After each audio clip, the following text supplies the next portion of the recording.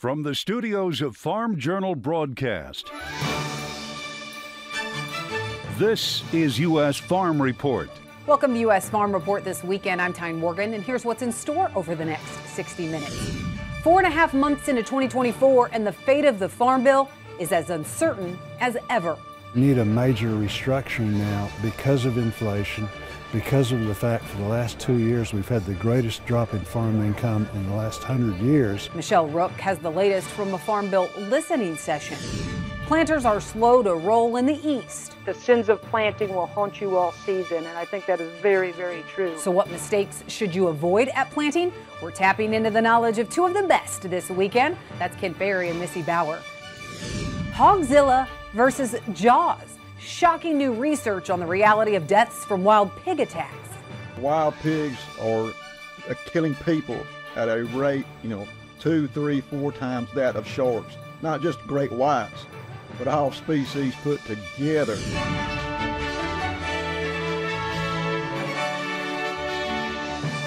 U.S. Farm Report, presented by Pioneer. What's next happens when the testing grounds meet the proving grounds. Pioneer. What's next happens here. We begin with breaking news out of Washington on Friday. EPA issuing an emergency fuel waiver to allow E15 gasoline to be sold during the summer months. EPA says current estimates indicate E15 is 25 cents a gallon cheaper than E10, and that this move will provide Americans relief at the pump. Now, this isn't unprecedented. The Biden administration took similar action the past 2 years. Under the Clean Air Act, the EPA administrator is allowed to temporarily waive certain fuel requirements to address shortages. As expected, renewable fuels groups applauding the Biden administration for allowing the use of E15 this summer. Can a new farm bill get done by the end of 2024? Some members of the Senate Ag Committee hearing say yes, and they talked about it recently at a Farm Bill listening session in South Dakota. Ranking member John Bozeman told attendees House Ag Committee Chair G.T. Thompson will release the chairman's mark in early May and has resolved the controversial SNAP changes. He says Farm Bill updates are needed to reflect today's market environment and tighter margins. That's why he says he and North Dakota Senator John Hoeven introduced the Farmers Act to make crop insurance more affordable. And what we want to do is change crop insurance a little bit where it helps everyone more, but also is more accessible to some of the regions of the country where they're not able to use it as successfully. Farm Bureau officials agree economic changes dictate a new bill, and timing is critical before it gets caught up in politics. We'll have the latest on the debate surrounding the Farm Bill coming up in our Farm Journal report. Vilsack testifying before the Senate Ag Appropriations Subcommittee, also giving his thoughts on the next Farm Bill. The secretary highlighting the loss of nearly 555,000 farms and 151 million acres of farmland the last several years as a reason to include farm programs for smaller farmers in the ag budget and new Farm Bill. Senator Hoeven mentioned the Farm Bill. Obviously, we are anxious to work with the Congress to get that Farm Bill done, but I think it's going to be important for us to focus, in addition to production agriculture, on agriculture that also benefits and increases income streams for small and mid-sized farmers, because that's important to rural America. Vilsack also providing an update on the highly pathogenic avian influenza and stated that APHIS is working with land grants on virus transmission to mammals, vaccines, as well as treatment. Now, the good news is there's been no negative trade implications so far. While we continue to watch for any new cases on avian flu in dairy cattle, there are new cases being reported in commercial flocks. Michigan officials reporting avian flu was discovered at a commercial poultry facility. They did not say how many birds were impacted. Currently, Michigan has 2 reported cases of HPAI in dairy cattle, and New Mexico is also reporting its first case of a virus in a commercial hatchery in Roosevelt County. APHIS did not say what type of hatchery was involved, but that more than 61,000 birds would be impacted. Until this week, New Mexico didn't have any commercial flocks affected during the outbreak. However, H5N1 has been confirmed in 6 dairy cattle herds in the state. That's it for the news. Well, we saw storms this week and then a cold front. We'll have a check of weather coming up next. U.S. Farm Report weather is brought to you by H&S Manufacturing. With 5 models ranging from 1,300 to the large 4,200 gallon and the ability to provide an excellent spread pattern, H&S has a Top Shot side discharge manure spreader to fit your operation. Find out more at the H&S website. Time now for a check of weather. Meteorologist Matt Engelbrecht joining us this weekend. Matt, we started talking about it last week on the show. A cold front that was entering the picture late this week and into this weekend. But what is driving this burst of cold air that we're seeing right now? Hope you're doing well. As we go through the rest of the week, here's a look at the temperature outlook. And now a ridge of high pressure, as you'll see in a moment, will start to develop across the United States. Anytime we associate warm air, typically you're going to find a ridge, especially this kind of pattern where it's not just 1 or 2 states, but very high chance of some heat and warmth back into Oklahoma and Texas, extending all the way up to the Dakotas. Now, in terms of how wide this warmth goes is all dependent on that ridge of high pressure. This is going to be the main focus of the ridge, but we are going to expand some of the above average temperatures back into Illinois, Wisconsin, and over here towards Montana as well. Classic pattern where you have a low pressure system exiting, cooler than average conditions on the East Coast, and our next system starting to come in on the West Coast. So that's going to be cooler than average conditions there with the ridge in the middle. So this is April 23rd through the 27th with those temperatures. Underneath that ridge, may get some isolated showers, but this is not a jet stream situation where we're looking at widespread rainfall and severe weather, especially as we get into the middle part of this week. Looking at more wetter than normal conditions, but nothing all the way to the right side of the legend here, more in this slightly above average, but it takes up a good portion of the United States. I mean, we could get some afternoon showers, if not a rumble of thunder. So here's a look at it. Monday, Tuesday, and Wednesday, the jet stream. Remember those 2 things that I was talking about? You got a trough that's going to try and dig down to the south. It's going to be very shallow in behind it. Again, remember where that warmth is setting up. It's right underneath the ridge, or these white lines that scoot up here towards the north. Right down the center is where we have our highest chance of warmer than average conditions. Underneath that ridge as well, I'm not going to see much in the way of widespread showers or heavy downpours. Still may get some showers here and there, but nothing like a tropical system or cause a flooding concern with this kind of pattern. As we looked at a little bit ago, you got the trough here exiting up to the top right corner of your screen, off to the northeast, and the other one back over here in the top left corner of your screen that's going to try to move down in and across the United States. These cooler temps, along with some heavy storm systems this week, seem to slow down planting progress. We'll talk about it in our marketing roundtable with Tommy Grisafi and Brian Splitt next. Welcome back to U.S. Farm Report. Well, as promised, we have Brian Splitt as well as Tommy Grisafi joining us for the show this weekend.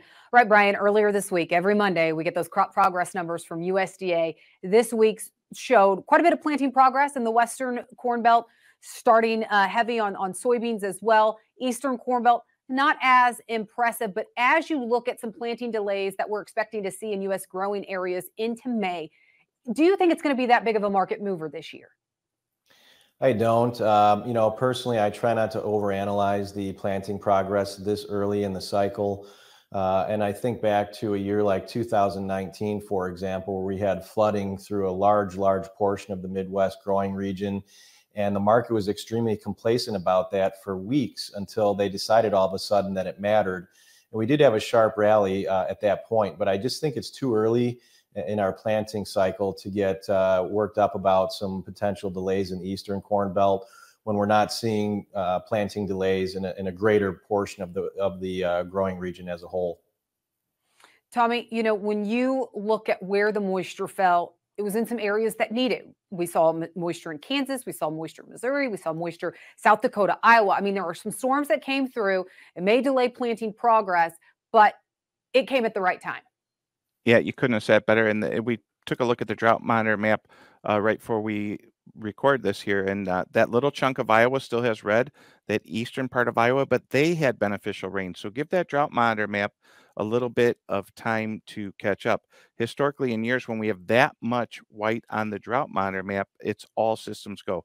I believe this crop is 1/3 the way made already, and it's not even planted just by the moisture profile. Now, a lot of things can change, as Brian and and the listeners and viewers, that even back in 2012, the Great Drought of 12, the market made a low at the very end of May, and it started rallying then, and it didn't stop. So be prepared for the market to have some volatility, but right now it looks like sideways to lower.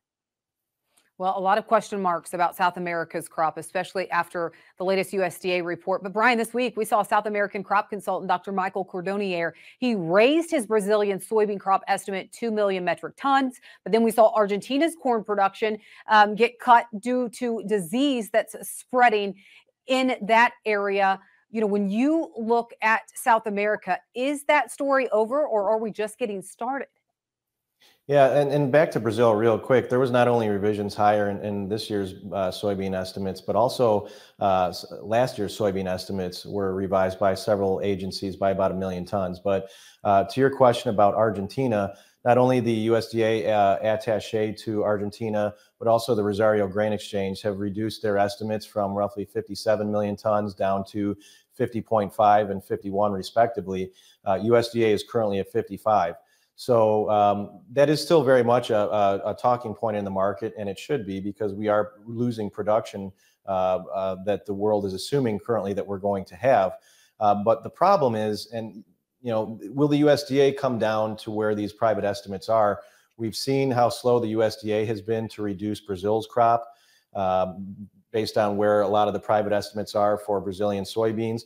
We saw how slow the USDA was last year in reducing the Argentine soybean crop when they had that historic drought.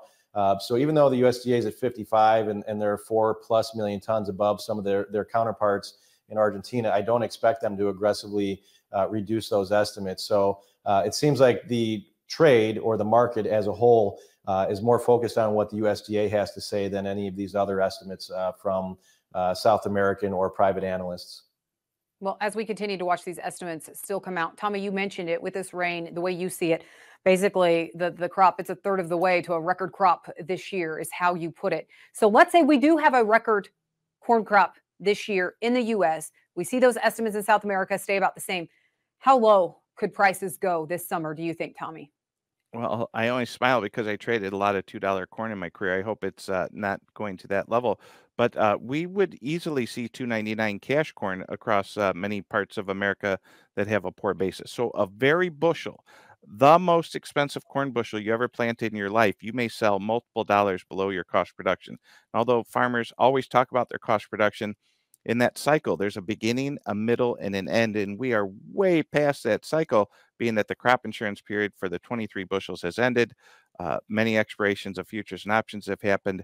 Many farmers are going to turn 23 bushels into 24 bushels if they don't have a plan here in the next 6 weeks' time. All right, Tommy and Brian, we're just getting this conversation started. We need to take a quick break, and then we will be right back.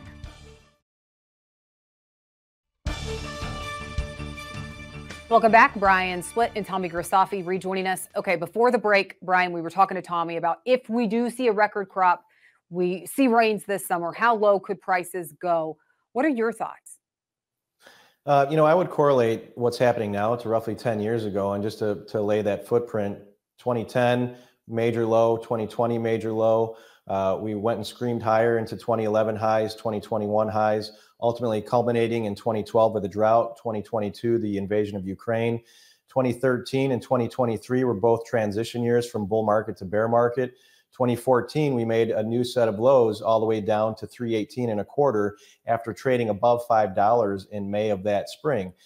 So when you take a look at our stocks to use potential estimates of a good crop with the amount of acres that we're looking at planting, even that being a reduced amount, the stocks to use of 17% or higher does suggest that we should see low to mid threes. So without a weather problem this year, I do think it's entirely reasonable that December corn come October may be down into the 320 to 350 range. Tommy, when you look at the spreads right now, the wheat spreads versus corn spreads versus soybean spreads, how are they acting? What are they telling us? In every way, they're telling us we have too much, but the corn spread saying, hey, everyone, before you go plant your crop, we could use a little bit more corn to the cash market. The farmer is 100% in control of their crop. That doesn't mean the market's going to go up or down. When you look at the futures market, it's drifting lower. But when you look at the May-July corn spread and also look at the local cash market, your basis, there's been some really nice opportunities here. So, for example, someone who's short futures and gets that pop in the cash market would really have a nice opportunity to sell the grain before planting here, take off those futures, and move on in the marketing cycle time. Okay, speaking of lower prices, cattle markets, does it feel like we have hit a bottom here, Brian?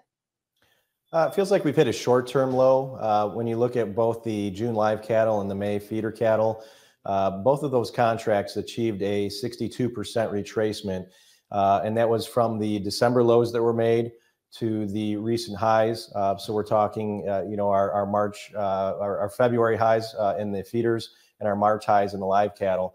Now, the problem that I see is that maybe we get a little bit of a short-term bounce from these technical support levels, but again, very similar to about a decade ago.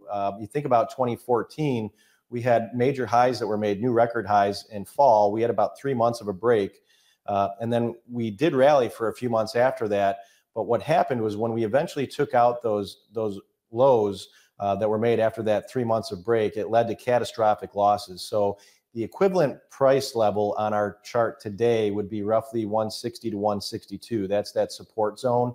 And if we do see these contracts trade below 160 later this year, then I think this market is pointing down towards 130 on the live cattle. So for live cattle, 160 puts in DEES and in Feb is something to consider. And likewise, bringing it back to corn and soybeans, 10 years ago, we made early lows in January that year. This year it was in February. When we took those lows out later in the year, that led to catastrophic losses. So $4 corn puts in December and $11 bean puts on November beans. That's catastrophe protection, and probably good risk management warrants having that there in your account, looking for some type of a summer rally to do some marketing, and then you leave those puts on for the long haul into fall. All right, Tommy, Brian, thanks so much for joining us. We really appreciate it. We need to take a quick break, and then we're going to check in with Tractor Tales. That's next.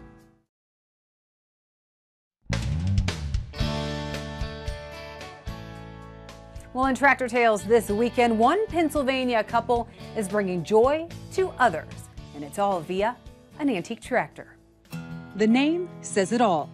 Rides for Smiles offers free rides to seniors, kids, and our veterans. Rides for Smiles does just that, allowing every person a chance to experience the thrill of riding behind a tractor. Instead of a big hayride, it focuses more on the individual. So everybody gets like their moment in the sun. The joy Rides for Smiles brings has amounted to nearly 300 rides over the course of 3 years. And the story behind all of that started when Steve Van Splinter was drawn to this 1941 Ford 9N. It was really in rough shape when we got it, non-running, flat tires, all of that. The paint was absolutely horrible. The carburetor was rusted shut from the collapse of the intake pipe, the air intake. It was a really nightmare. And we put a lot of time into it. But after all that work, his wife had one simple question. We had the tractor fixed up, and my wife said to me, well, now you have a tractor, what are you going to do with it? Well, I said, well, I don't know. So with that, they made a little cart to take their grandkids for a ride. Went around, and there was a little local girl riding her bike. And she was looking at the tractor. We said, hey, would you like a ride? She's like, yes. And she had the biggest grin the whole time and thought it was great. So we decided to give enjoyment to kids. And then it moved into seniors and especially our nation's vets. And all for free. The Van Splinters cover the expenses on their own, but donations are also a big help. And whether it's kids or local retirement community, this tractor is not only creating memories, but also sparking a few. There's people out there in that retirement community that it brings them back to memories of their childhood because they haven't rode on a tractor for a really long time, and some of them actually grew up with one. Rides for Smiles spreads joy with one event a month, and for Steve, it's personal. The mental health thing has to do with we've had struggles in my family like a lot of others with that. I had a friend that passed away under his own idea, which really wasn't fun to deal with. The other thing is that we also like to do it, that we do it for free. A simple gesture that creates smile after smile and memories that extend for miles. If you'd like to support their cause, you can do so by visiting ridesforsmiles.org. When we come back, the fate of the new Farm Bill is just as uncertain as ever, and we're already 4.5 months into 2024. Up next, we head to South Dakota to hear firsthand what changes Farm Bill listening sessions are trying to fuel.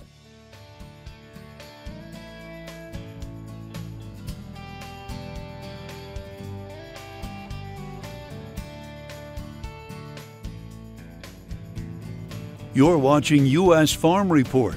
Trusted, timely, tradition.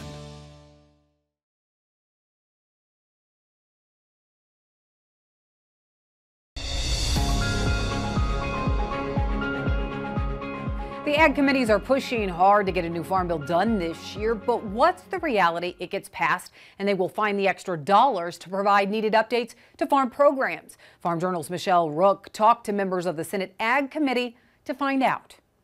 At a Farm Bill listening session held here in South Dakota, Senate Ag Committee members expressed confidence that they can get the Farm Bill done yet in 2024, and they want to put more farm back in the Farm Bill.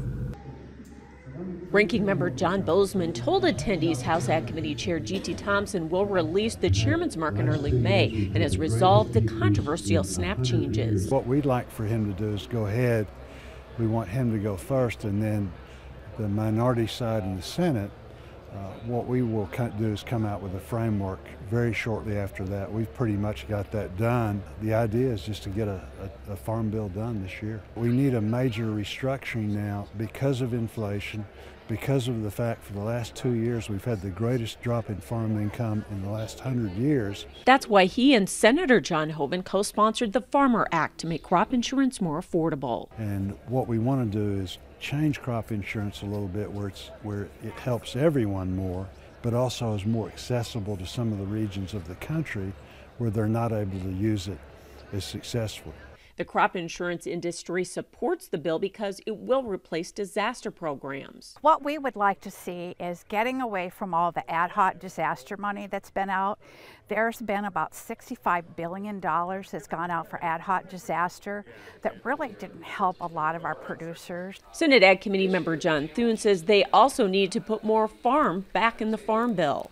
The nutrition title, for example, the climate issues, that's become a big priority for a lot of particularly Democrats on the Ag Committee and more generally in the Senate.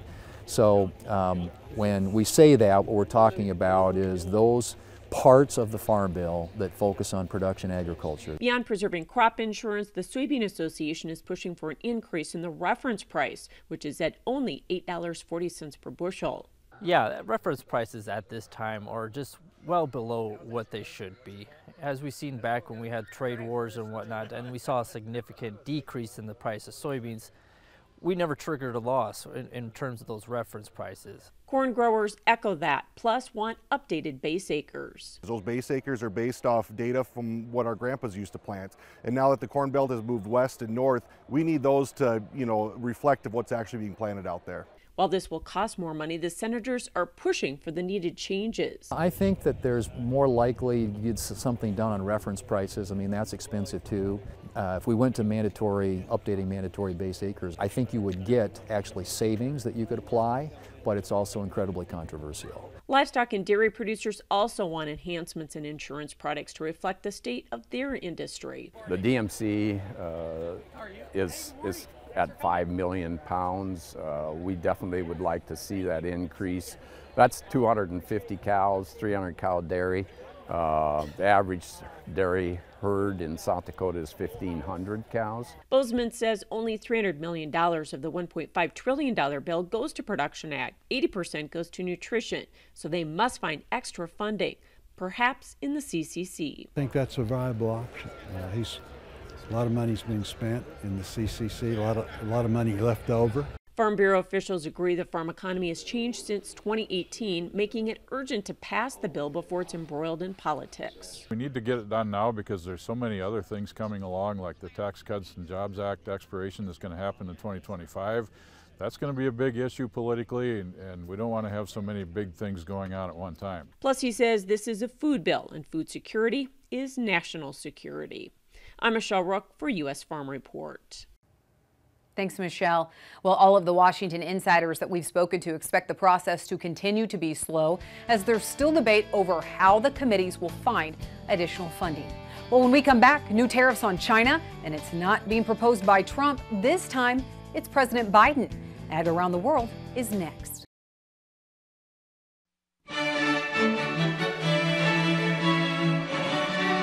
Now for a glimpse of Ag Around the World, one major trading partner may be about to see tariffs increase. President Biden announcing he's considering tripling U.S. tariffs on steel from China. The president making the announcement in an address to steel workers in Pennsylvania yesterday, saying he wants to better protect American producers from Beijing's industrial overcapacity. The White House insists it is more about shielding American manufacturing from unfair trade practices overseas. Right now, the Census Bureau says only about 3% of imported steel over a 12-month period came from China. And taking a closer look at China's economy, Beijing says it picked up speed at the start of 2024.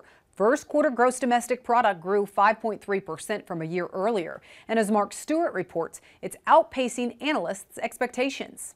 Let's start with some context. It was just about 1 month ago when government leaders here in Beijing unveiled an economic growth target of about 5% for 2024. Some see that as ambitious. This latest report, though, on the health of the Chinese economy is very much in line with that target, but there are some questions about whether it can be maintained, sustained into the future. If we look at the data, manufacturing is a big part of the success. And in China, there are really three big industries right now: electric vehicles, solar panels, and batteries. And being based here, a lot of this is something that I have seen firsthand. Yet, as we've heard from economist Harry Murphy-Cruz from Moody Analytics, quote, there's a growing mismatch in China's economy. Manufacturers are doing the heavy lifting while households sit on the sidelines. And there's concern China is flooding the market, essentially adding so much merchandise, negatively then impacting pricing, making it difficult for others to compete. It's an issue Treasury Secretary Janet Yellen talked about during her visit here just last week, a practice that can prevent a level playing field. In addition, German Chancellor Olaf Scholz met with Chinese leader Xi Jinping, and before that, the German Chancellor expressed concerns among similar lines, according to Reuters. Finally, the bigger issue, China is still fighting economic headwinds, including problems with the property sector, an issue that still lingers and could prevent future growth. Mark Stewart, CNN, Beijing. Well, grain production in Ukraine has remained unprofitable since the Russian invasion, and that's expected to translate into decreased production this year. That's according to a new USDA grain and feed report from the country's attaché. This one graphic tells the story. It shows what average profits were like before the war, that's in blue, and what started to happen in 2022 following the invasion in red. Since that time, farmers have accrued losses for almost all major bulk commodity crops, except for oilseeds, for 2 consecutive years. The report also suggests that only oilseeds will be profitable for this year. It says while grains remain in negative territory, that has naturally impacted farmers' planting decisions for this season, with winter crops estimated to be down nearly 9%. Farmers also plan to increase spring wheat and barley while decreasing corn. Well, up next, an ag trade mission to India is on the docket. What's on the line? Chip's Corner is next.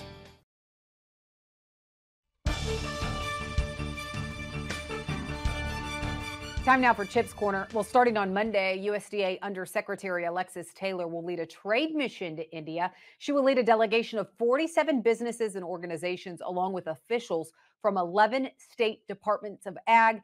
It's being seen as a major effort to build trade relations with India. AgriTalk's Chip Flory, you had a chance to speak to Taylor ahead of that trip this week.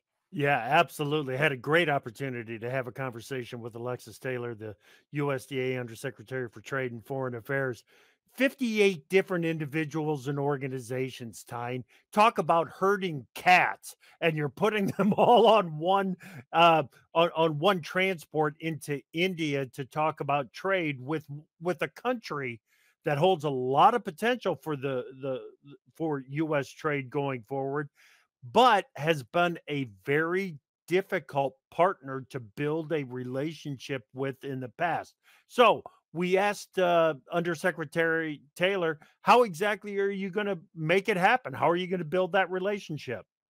For those nearly 25 businesses, we will set them up with importer meetings, almost like speed dating, where they will have an action-packed, jam-packed meeting schedule to showcase their products, make relationships, and either maybe expand if they're already exporting to India, or build those first-time relationships and get sales on the ground.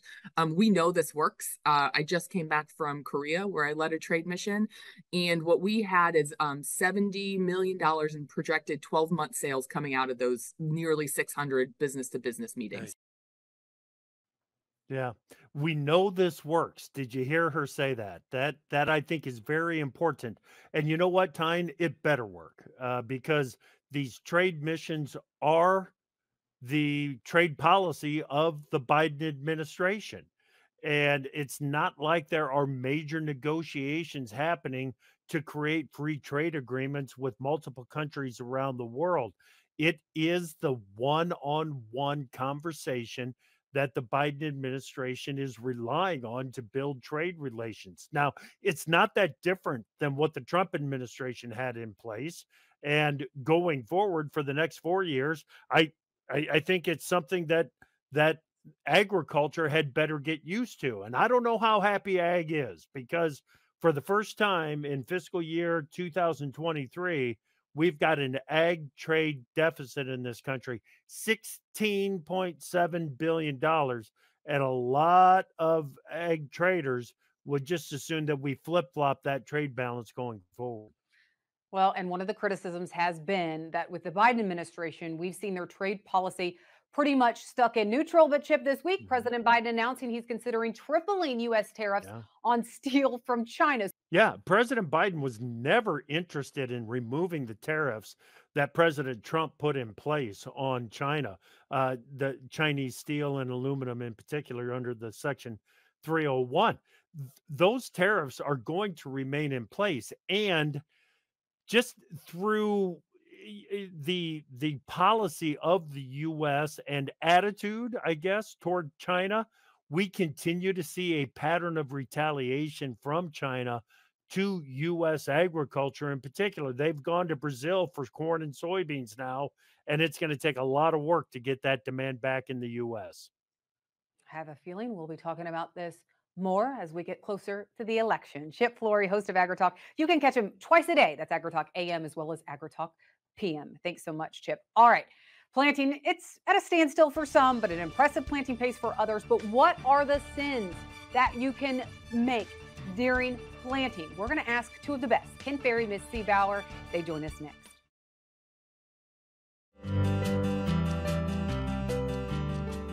Well, as we showed you earlier, planting is happening at an impressive pace in the West. In the East, it's off to a slower start, and with more rain this week, the waiting game may be extended a little longer.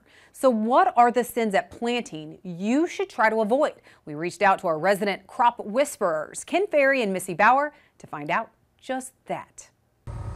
Planting is off to a solid start in the West, and in the East, more moisture is creating a slow start. But deciding when to plant is a crucial decision every year. I was once told when I was at Purdue at school that the sins of planting will haunt you all season, and I think that is very, very true.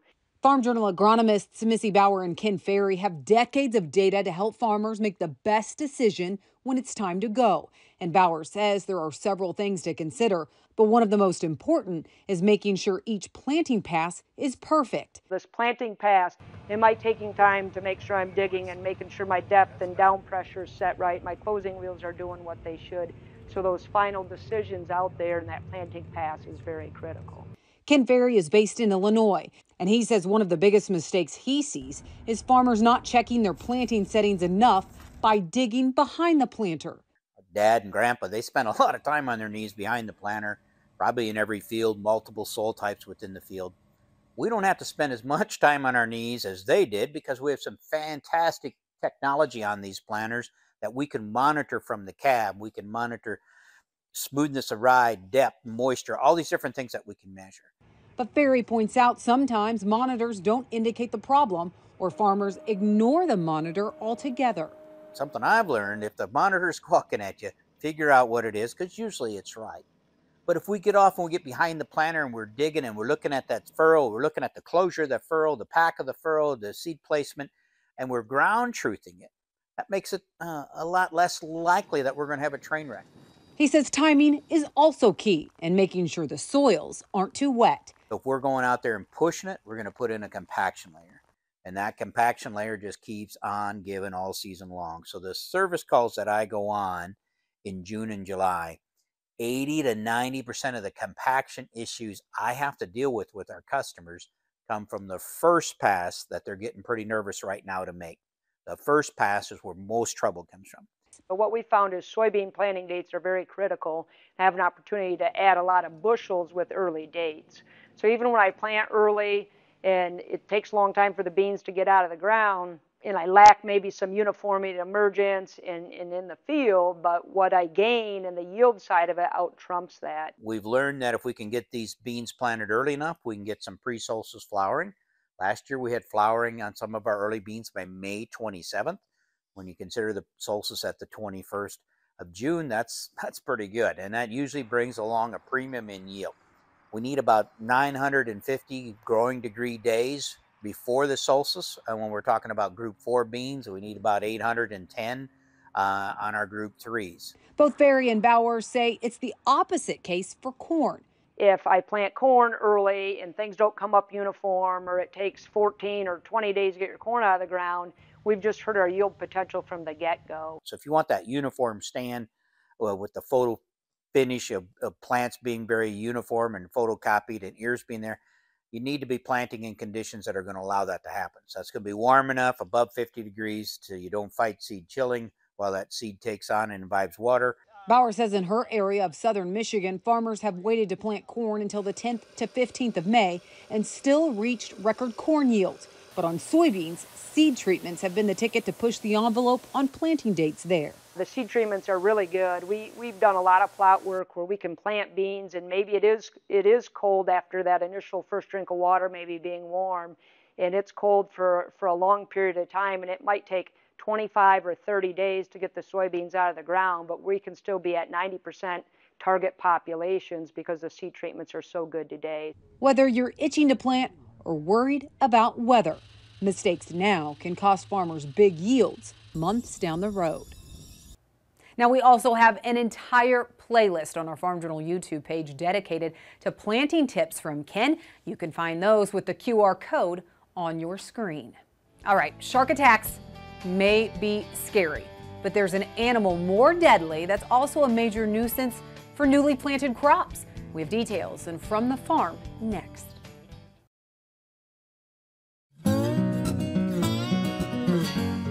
If you were guessing which animal's more dangerous, wild hogs or sharks, which would you guess? Well, new research is answering that question. And according to a startling new study from researcher John Mayer, wild pigs kill more people each year than sharks do by a wide margin. Take a look at this.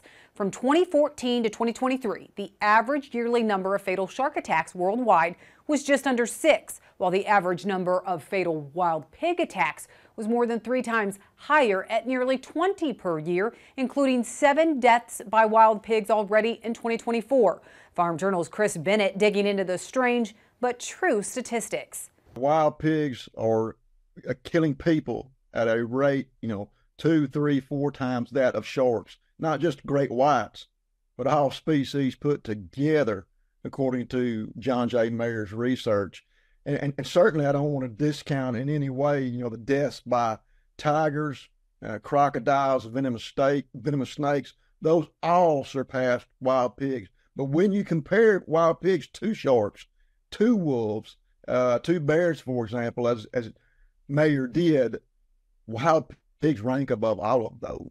And it's not just deaths. Wild pig attacks are even more common, with 1,532 verified attacks from 2000 to 2019. That resulted in 172 human deaths in 29 countries, and nearly 40% were farm workers or people engaged in agricultural activities. There's not a fleet of wild pig attacks on humans occurring, but Mayer's research is very noteworthy because it shows a clear trend where these attacks are going up. Maybe that's because they're being documented and noted now. That remains to be seen. While a naturally defensive animal, wild pigs can be aggressive when cornered. Once set on confrontation, these animals are extremely dangerous. And you're talking about an animal that can move, 25, 30 miles per hour in short bursts. It's a wad of muscle, massive amount of muscle on the neck and shoulders. You've got tusks, particularly long enough on the males on the bottom that are razor sharp on the sides. The average wild pig weighs 240 pounds, and 86% of attacks happen in daylight. But where you live does make a difference. According to Mayer, more than half of all fatal pig attacks occur in India, followed by China at 8%. And in the U.S., we have 6 recorded fatalities in the past 100 years. You have to check out Chris's full story on this. You can do that by heading on over to agweb.com or visiting the QR code on your screen. Well, that does it for U.S. Farm Report this weekend. Thank you so much for watching. Be sure to tune in again next weekend as we work to build on our tradition. Have a great weekend, everyone. U.S. Farm Report is produced and distributed by Farm Journal Broadcast.